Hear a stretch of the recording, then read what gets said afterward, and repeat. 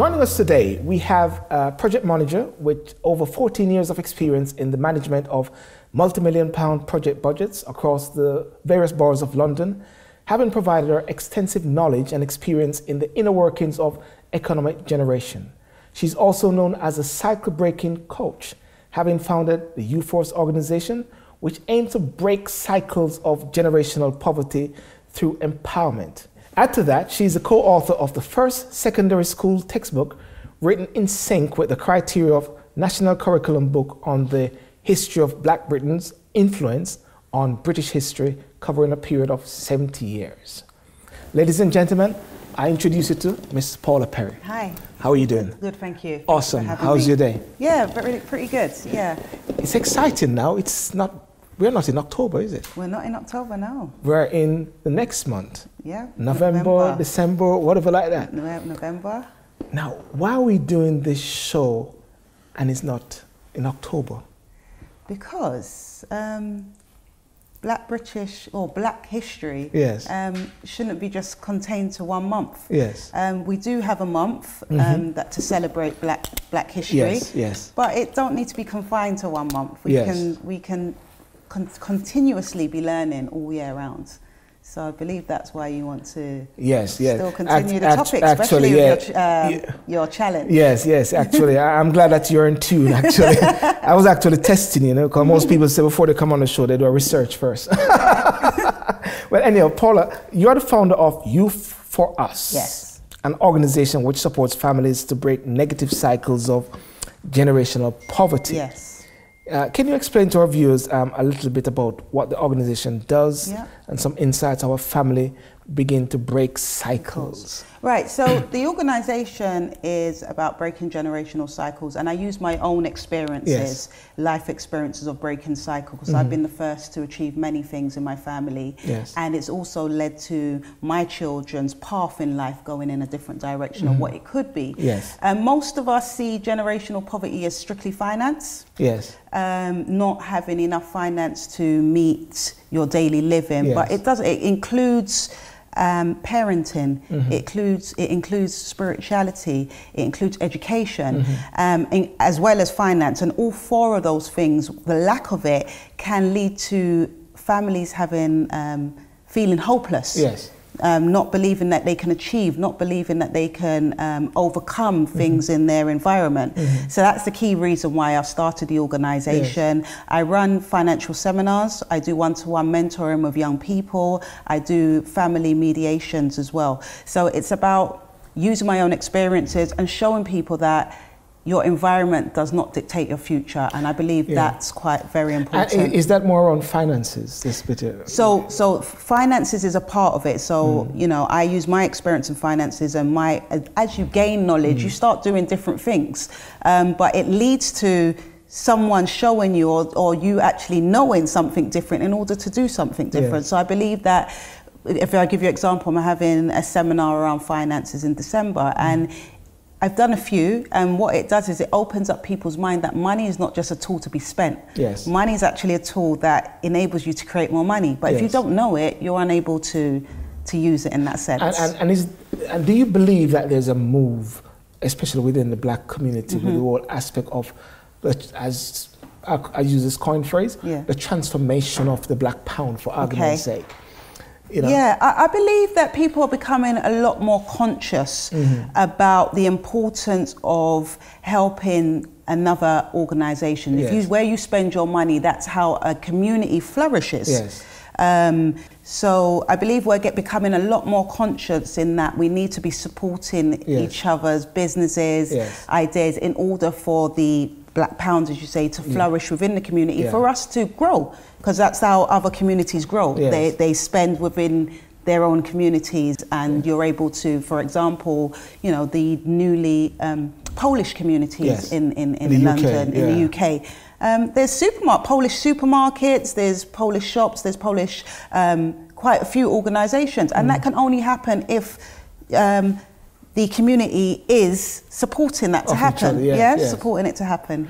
So do you think then, let's say for the Black community, for argument's sake, was been here for years, and the Polish have just been here just recently, and they are somewhat thriving.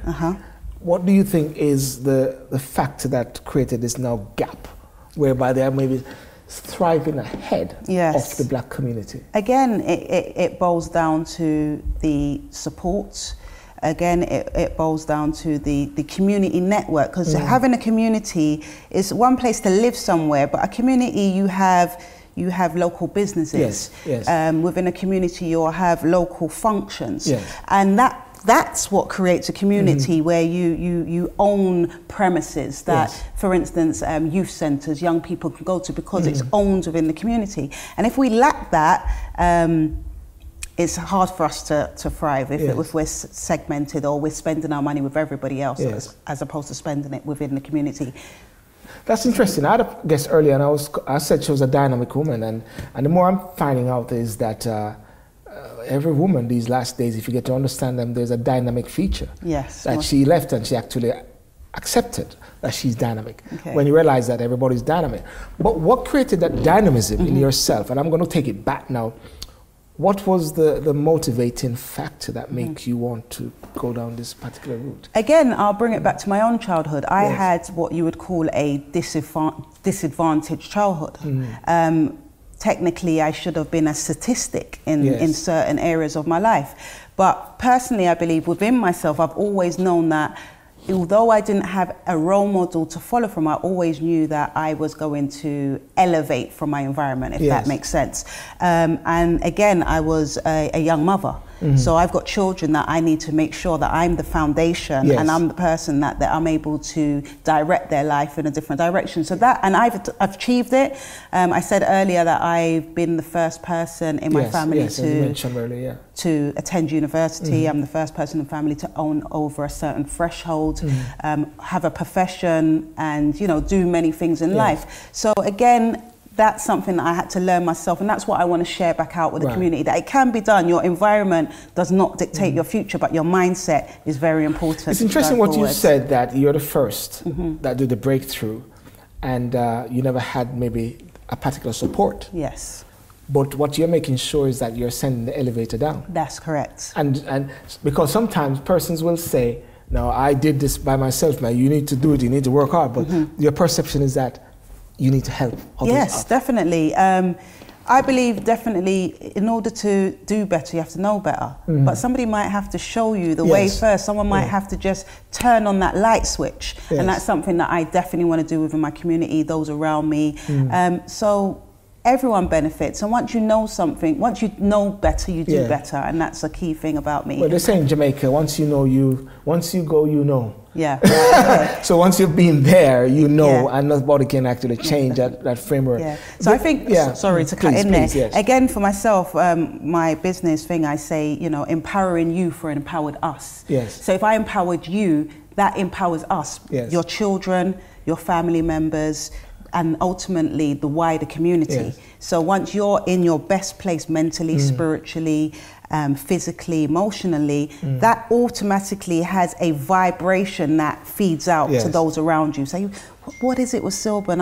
I want some of that. And they will start to learn or gravitate to you. And that gravitation with the positiveness and a good mindset will spread. So therefore, what you're saying then is that once you get that piece of information and that knowledge, it is not just for you to go and sit down with. You are now empowered, and it's a duty to teach others, bring them up. That's powerful. Thank you. And that's the essence of You For Us. That's the essence of You For Us. We can promote it then. But ladies and gentlemen, I think I got the brand in there very clearly for You For Us. What you get and what you learn from the empowering teaching of Paula Perry and the You For Us, the onus is upon yourself to actually take it out there and to bring others up. That's correct. That's powerful. That's correct. That's awesome. Well, listen, a little bit now, I want to go back to the bit about the extensive experience that you've had. I want to go back into the regeneration projects. In your opinion, what are the negative impacts, if any, of regeneration projects, and how can these projects be better tailored to serve the communities they are meant to be reviving? And I say that, and I set that stage there. Why I set that stage there is because of how, especially the black communities are now, whereby there is maybe a lack of some type of funding or so. In this particular sphere, what do you think about the whole regeneration projects, especially in the Black community? I think the regeneration projects, I've managed projects in a number of sectors. So there's capital projects or building projects, there's helping businesses to grow, and then there's the local community projects. And for me, a lot of the projects are about helping people to get into employment, helping people to to maybe be entrepreneurs. But the key thing for me, sometimes it's about that, some things that you can't talk, it's that self-confidence, it's the mindset, it's the things that it's not easily to say, okay, can you go to a workshop and learn how to build a CV, or I can show you how to interview skills. There's things that's more deep rooted, and I believe those are the things that are missing from some of the projects that are out there. So sometimes we believe it's just filling a statistics to say we did this, we did that, we did that. Yes, maybe it's tick boxes. Tick boxing. You're tick boxing, you've done that. But really there's some deep rooted issues. There's a lack of confidence. There's a lack of the mindset. I've worked with projects with young people and trying to build them up to get into employment and so forth. And their parents have been the barrier. Right. Their own parents have been a barrier to this. You know, how is my son supposed to get to X, Y, and Z? And where, you know, and that they're meant to be that backbone in supporting. And I'm not blaming them, because it may be, again, the mindset. They don't know. So it's a holistic what we need to look at. It's not just, you know, how do you build a CV? It's not just, you know, interview skills. There's some deep rooted issues that needs to be addressed. If I'm to ask, and based on your experience, and you said the blockage come from the parents, what would be like a classic, typical example, for argument's sake? For argument's sake, if it's like if you grow within a family. I've got a story. Sorry to. Yeah, please. I'll do it quickly. There's a story of a husband who asked his wife, you know, why do you always cut off the end of the beef every time you cook it? And she said, I don't know. My mum does that. She said, go and ask her. Again, so she phoned her mum. She said, I don't know. My mum does that. She said, go and ask her. So when she phoned the grandmother now, the grandmother said, oh, yeah, I only do that because the pots weren't big enough for the meat. So can you see how things from one generation can pass on just automatically, because you're not, it's a way of being. You didn't question it. You didn't question it. And you just continue on. And hence why I say breaking cycle, because sometimes in families we continue a cycle because you don't know any better, and it's because that's what's grandma done, that's what mother's done. And times change, and you have to do things in a different way, and that's what needs to be broken. So I see where you're coming from. So it is like one of the things in which I say sometimes, I say this sometimes, like people will say, don't put your hat where you can't reach it. And I always say, I don't like that, because that is actually saying to me I should not strive. Right, okay. And then when you check it back, it's coming from generations upon generation. And then you realize that, hang on a second, and then like they say, go and get a job, a 9 to 5, and get your pension. That doesn't make sense now, because pension and everything. So it was, mindset. And we need to be and the entrepreneurship now. Not every child is academic, but every child or every person has a skill. They have something within them that they're good at, and it's about nurturing those things. So like you said, that, you know, our grandparents' stuff will be, we want you to be a doctor, I want you to be a teacher, I want you to have a profession. But there's loads of entrepreneurs right now are doing things differently and thriving in different areas of life. Well, ladies and gentlemen, I'm going to take a quick break here. As you can see, we're just getting deeper into things. And when we come back, we're going to talk about Black British history and this awesome book, which has been co-authored by Paula Perry and her peers. Thank you very much. Today I've got a very interesting guest. She's an author, and there's much more about her. And of course, we're going to talk about La Petite Negresse. Am I correct, Chef? That's beautifully said. Thank you. Fantastic. We have to educate our young children to be able to say no and to agree that that is an acceptable thing to do. But I always think of it this way. I always ask the question, do you think you are more likely to get a career progression if you actually succumb to harassment, Or if you fight it, when you go back in time and you understand the Moors of North Africa actually occupied Spain from 711 AD right up until 1492 when they were finally sort of expelled. That's over 700 years. Yes. So thank my guest Shayla Farrell for being on the show.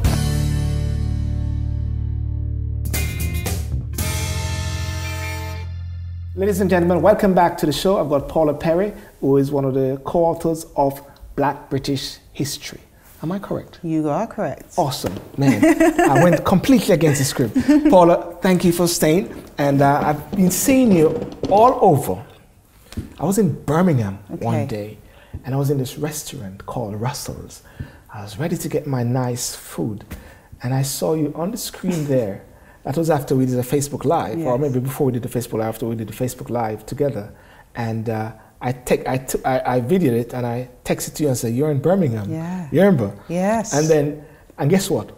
It is still playing there. Wow. Because it's on like a loop there or stuff like that. So it's very interesting. The book which we're going to talk about is all over, and I'm seeing it with different pictures. Yes. I even did it with my kids as well, and it's good. Okay. So Paula, Black British History. This book, co-authored, Black British History, Influences on British Culture, 1948 to 2016. Yes. This is the book, ladies and gentlemen. Tell us about it. So the book's co-authored by myself and my colleagues Robin Walker, Vanika Marshall and Tony Vaughan. Yes. And how the book came about, the book came about, we teach black studies at a Saturday school, a supplementary Saturday school. Majority of our teaching is on African history, so African creations, African empires, and what African people have brought to civilization. Yes. And while we were teaching that, we wanted to develop new content. So we thought Black British History, because there's loads of content here as well. So we started with the Windrush era of 1948, so it's the last 70 years, and how black people have influenced different cultures in Britain as well. As we were developing, we were teaching the children. At first it wasn't a book, we were just developing content. You didn't tell me about that. Yeah, as we were developing content, we got to 18 lessons, the children were so engaged, and then we said, you know something? This is valuable information that needs to be spread with the world. So we put it into a book. It started off as 18 lessons, developed into 25, and then ended with 32. Yeah. So explain to me. So it started not as a book, but as some lectures or some teachings you used to have. Now, where was the vision for those lessons or those teachings? So what we got together as the teachers, and we said, where can we start? So there's loads of different music genres that developed from the Windrush era, so starting with ska, for instance. And that developed white working class subcultures, so ska, the mods, you've got the skinheads with the rock steady, and coming up to now where they will say, you know, current music with the chaps. So a lot of that information we thought was very vital of how black people have influenced British culture, and also how black people have entered mainstream also. So for example, we talk in the book about Baroness Valerie Amos being the first black woman to enter into the House of Lords. And I found out through that research is that she also became head of the House of Lords. And that's important, important information, leader of the House of Lords. That's vital information. So there's a lot of information. It goes through literature, it talks about politics, sports, music, and the black struggle also. So listen, Paula, I want to thank you so much for coming on the show. Thank you very much for having me. That was awesome. Thank you. And this is the start of a massive relationship. To know more about Paula Perry, what you can do is go to our website, SYLBOURNETV.com or SYLBOURNE.com, and of course subscribe to our YouTube channel, Instagram, Facebook, and see you next time on the SYLBOURNE Show. Thank you. Ladies and gentlemen, thank you so much for joining us on the SYLBOURNE Show. And of course, what I'd like you to do is to like the videos, share the videos, and subscribe to the channel. Let people know about it. But important thing is also to comment. Let us get your comment, let's get your views, so we can understand how to even please you better, ladies and gentlemen. So as I said, share, like, subscribe. Thank you. I saw you there. You subscribed and you shared. Thank you so much. See you next time. Greetings, my name's Paula Perry from You For Us, and I'm here on the SYLBOURNE TV show. I'm doing a challenge to win a signed copy of the book Black British History, and the question is, who pioneered the keyhole surgery and what country were they from? Now you will find out how to enter this competition below, and I wish you all the best. Hi, ladies and gentlemen, guess what? I got Paula Perry, this time on the red chair. We did a video before on Facebook Live, but I wanted to get her on the red chair talking about Black British history. But the most important thing, Paula, I wanted it here because it was, I don't want the show to go out in Black History. Okay. But yes. I want after Black History. Most definitely. Because guess what? What we're saying is Black History is not just for once a month of the year, but every day. Every day, 365 days. We cannot learn our history in 1 month, even if it was for a lifetime. That's awesome. And so therefore, check out this book as much as possible. And there's other books as well, which we're going to be talking about. But we had a show today and we talk about different things, how the book came about. And as well, tune in and you can watch a show sometime in the future. And make sure you teach your children Black history every day. The onus is upon you to do that. Don't wait for a month, which is October. And if you're in America, don't wait for February. You do it now. And if you're in America, check out this book. I'll come and do a lecture also. Yeah. I'm getting commissions. Those Robin Walker, Bonica Marshall, Anthony Vaughan, did you know? I'm getting, and Paula Perry, I'm getting royalties. Yeah? Am I getting royalties? No, he's not. But anyhow, this is what it's about. It's about sharing, it's caring. Yeah. And Paula, I want to thank you so much for I want to thank you. Awesome. Thank you. Any last word you want to say to people? Know your history.